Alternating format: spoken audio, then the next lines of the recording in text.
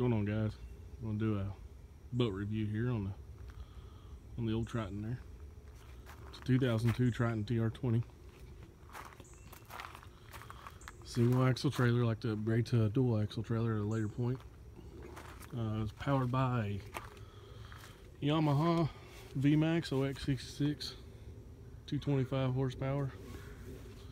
It's attached to a T&H Marine Z-Lock jack plate. Got it set up with 2 Lowrance.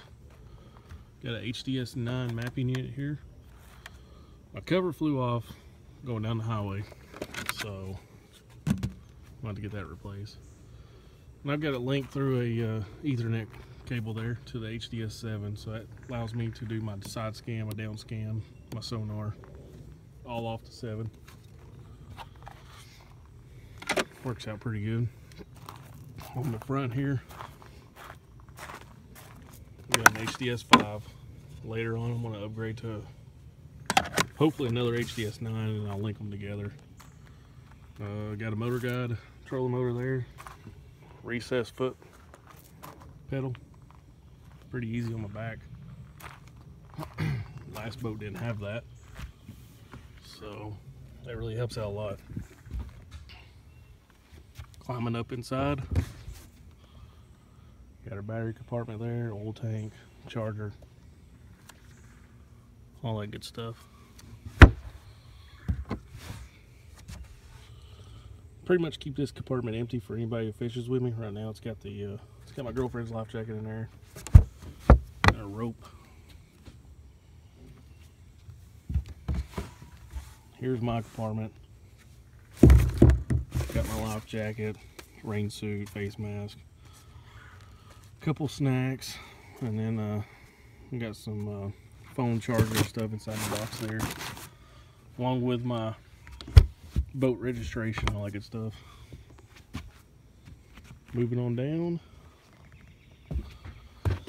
So it rained today, had the boat cover on, and I've got a leak in my boat cover, so gotta figure that out.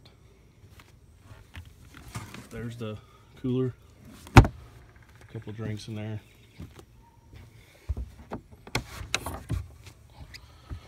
Compartment here, I keep my net in there, my paddle, my light, so extra life jacket, some of the safety stuff, fire extinguisher, throw cushion, jumper cables. Better keep you some jumper cables, little toolkit below it, cleaning supply, brush for mud on the carpet, and definitely keep some toilet paper in your boat and a dude wipe. If you don't have toilet paper in your boat, that is it's a sad mistake.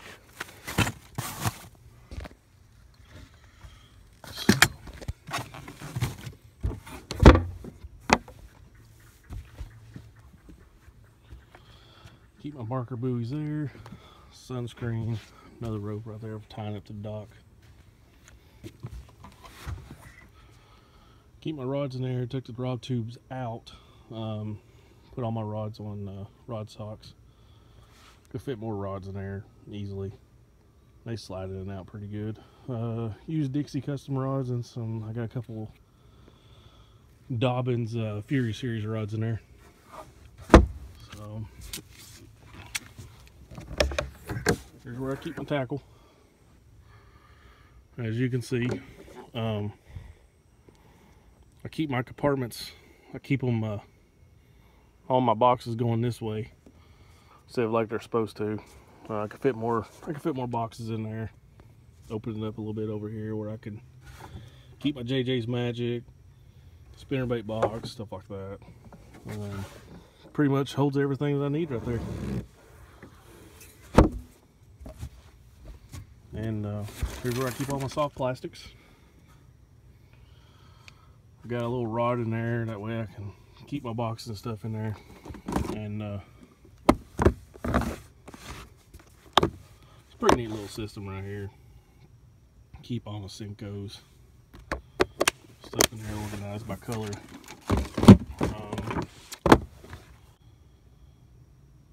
like this, and so I'm gonna kind of continue to use it on this way.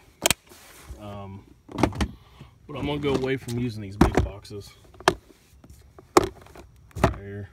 I'm gonna try to start keeping everything in those compartments in the original bags. It's just starting to warp the boxes and stuff. So I'm gonna go away from that.